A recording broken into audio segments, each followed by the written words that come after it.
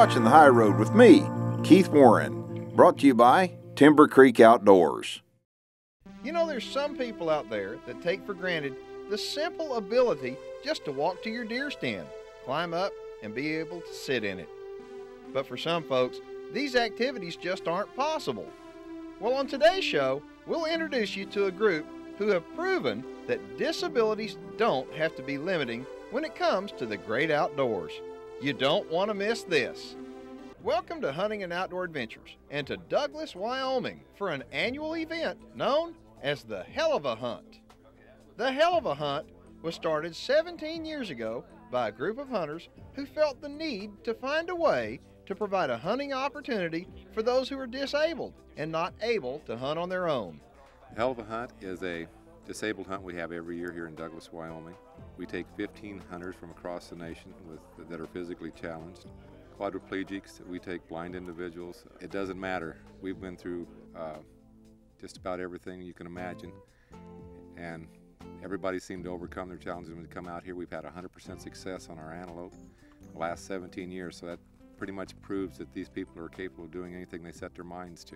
In 1984, Jim Zumbo received a letter from a hunter thanking him for his writing. He's an outdoor writer for Outdoor Life magazine, and said that he was once an avid hunter and that had become disabled over the years, and now he got his enjoyment from reading the adventures of others, and that he wasn't capable of hunting anymore.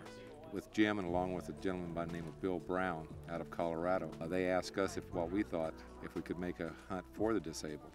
So we asked our guides if they would participate in it and volunteer their time along with other friends and associations. And in 1985, the first Helleva Hunt came to pass. And to our knowledge at the time the Helleva Hunt started, it was the only hunt of this caliber in existence. Since then, there's been many hunts patterned off the Helleva Hunt. It was to get individuals back out into the field and doing things that they felt were beyond their capabilities at this time. And then go back not only to prove to themselves, but to get other individuals involved and to continue. What I enjoy most about the Helleva Hunt is how much I learn every year, and usually how humbled I am by the strength and character and capabilities of the individuals that come to hunt. We all are challenged, and we all have our disabilities. The only difference is their show. Handicapped hunters at the Helleva Hunt come here for 2 days to hunt antelope. We normally hunt out of four-wheel drive pickups.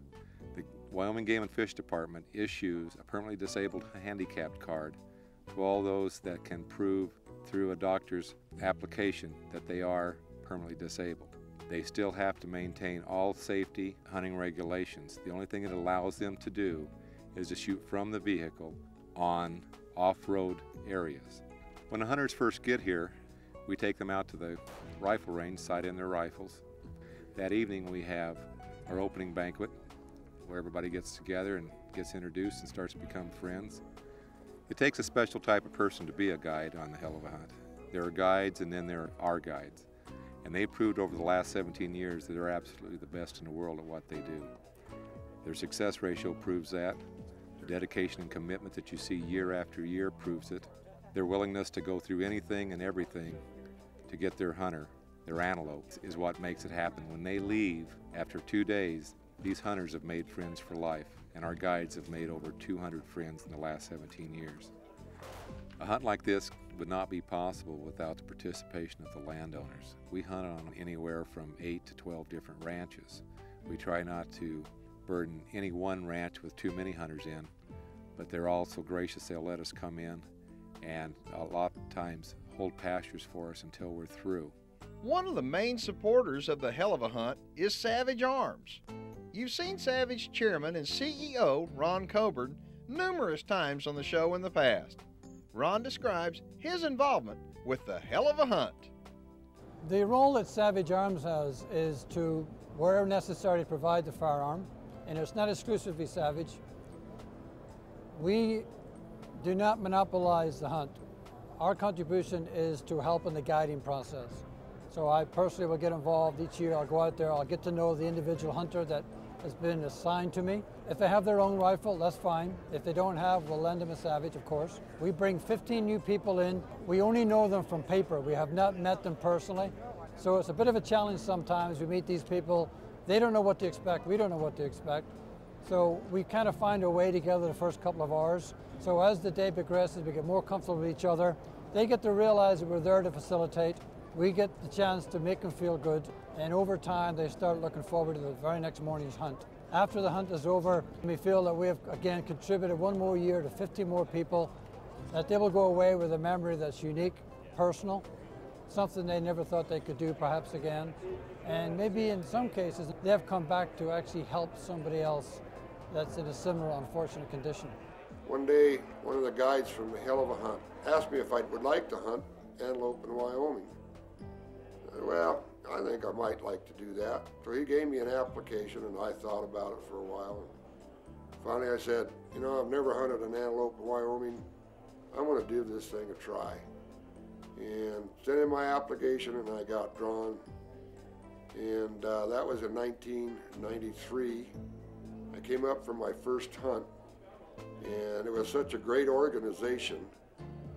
The hunt was great, the accommodations were great, the people that run it are great. And got my antelope first day, had a great time there. Went back to Colorado and I said, you know, I'm going to come back again and see if I can help these guys out in any way I can. I've been coming since then, and this is my 9th year at the Helleva Hunt, and I think it gets better every year. We're in Douglas, Wyoming, where we're tagging along with hunter Fred Tregaskis, a Vietnam vet, and his guides, Joe Today and Lou Deal, as they go after antelope. Fred's guides had come across this antelope staring right at him from over 200 yards away.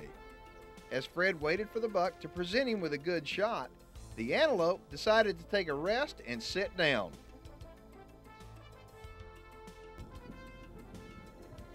Fred waited patiently as the buck remained on the ground for nearly 15 minutes.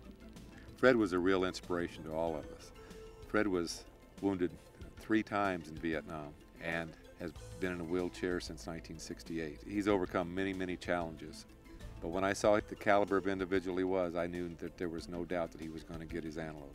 And when the buck finally got up and moved, he walked right in front of a group of the landowner's cows. Once again, not presenting Fred with a good shot.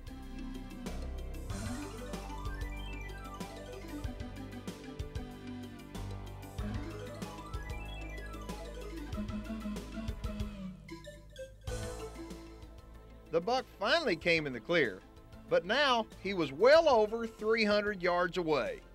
Fred, get ready. He's a shooter. Let him stop. Hold it. He's gonna turn.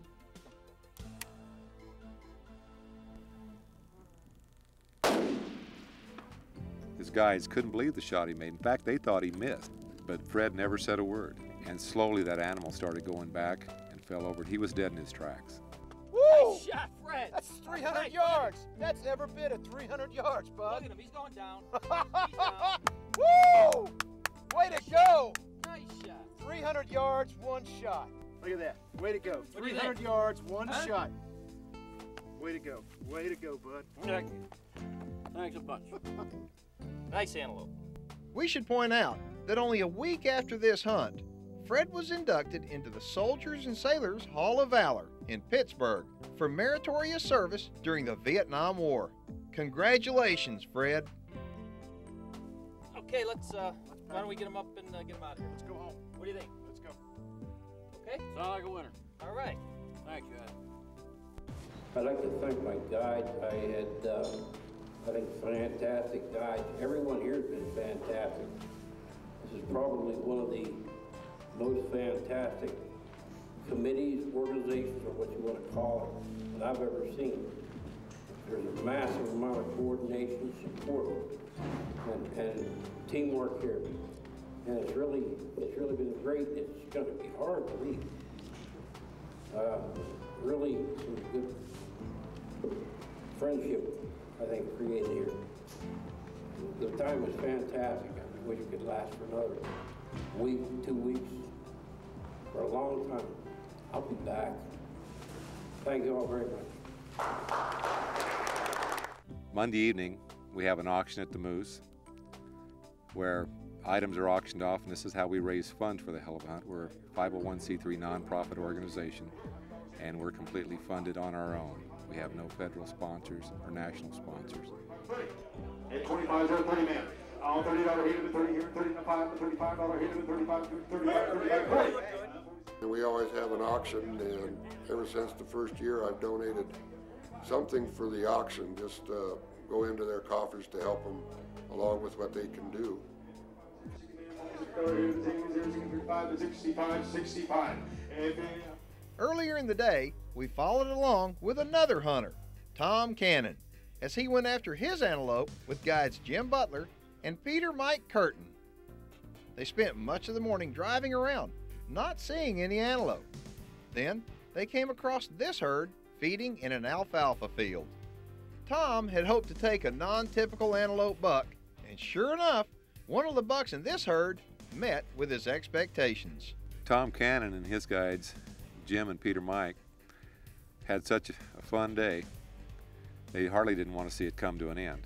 Finally, they got Tom on a nice antelope. Go ahead and put your bullet in. All right, yeah. And that's non-typical is what you're looking for.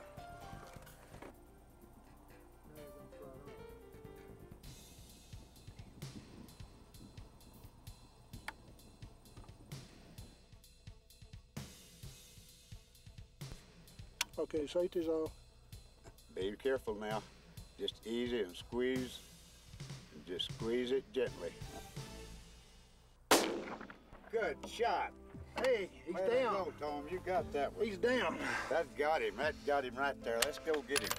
All right, guys. That got him there. That was all right. Look at this. Boy, that's non-typical. Look at that. That's nice. That's a trophy of a lifetime, Tom. Definitely different. That's a great one. You did good. All right. I'm gonna find another one better than that. Yeah, you're not gonna have anything better than that. You guys a lot. I tell Okay. you. That was all right. Just look at that. I'll tell you what, I had two great guides. They took me out there and put me on a nice animal and finally got the job done. It took me a while, but I'll tell you what, I think that everybody that's involved with this organization, as far as the sponsors and all that stuff, and Gay, and everybody involved in it, I think y'all do a fantastic job. And without y'all, guys like me and a lot of these others could never hope to do anything like this, and we really appreciate it. And on top of the 15 hunters, we had one individual this year that was totally blind.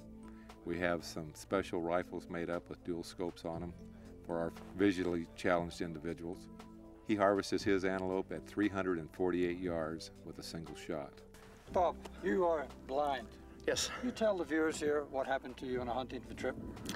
I was in northeastern Wisconsin hunting rabbits about 24 and a half years ago. And I was along the railroad tracks where they had brush cut off about a foot tall.